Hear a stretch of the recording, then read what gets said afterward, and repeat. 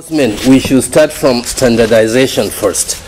We have to know what kind of standards of operations, what type of standard of boats, the jetties where these boats take off, and the very kind of operations we want to involve in on the waterways.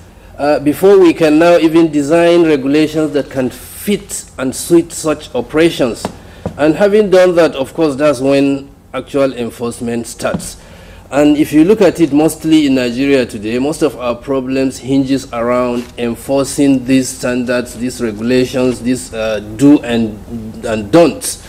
There is a lot of flouting of the rules of the game as far as inland waterways transport is concerned.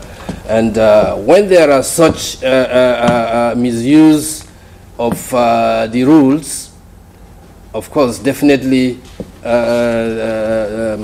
mishaps could happen because, one, in terms of the standards, the jetties where such trip starts must be of good repute.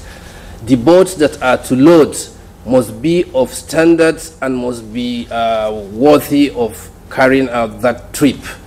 And then the passengers that are to board such boats must be well kitted in terms of use of safety kits and life jackets.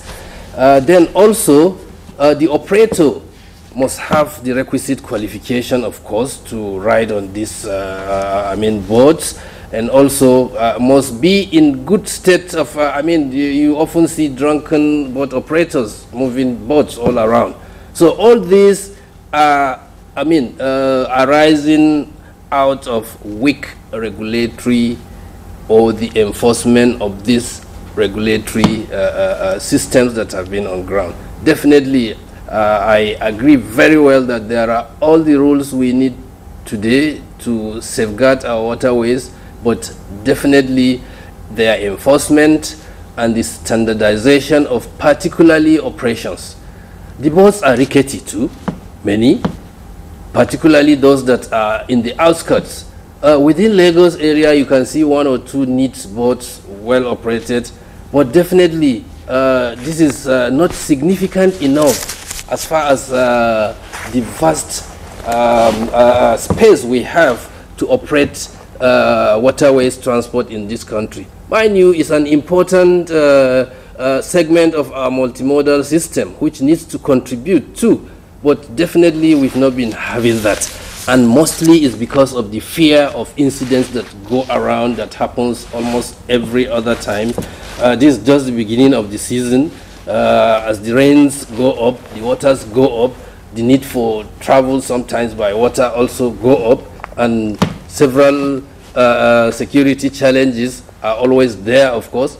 But if we can standardize, regulate, enforce these regulations, and ensure that there is compliance to it, and in fact sustain that compliance ratio to a large extent that every person is aware of what he is embarking on, and particularly the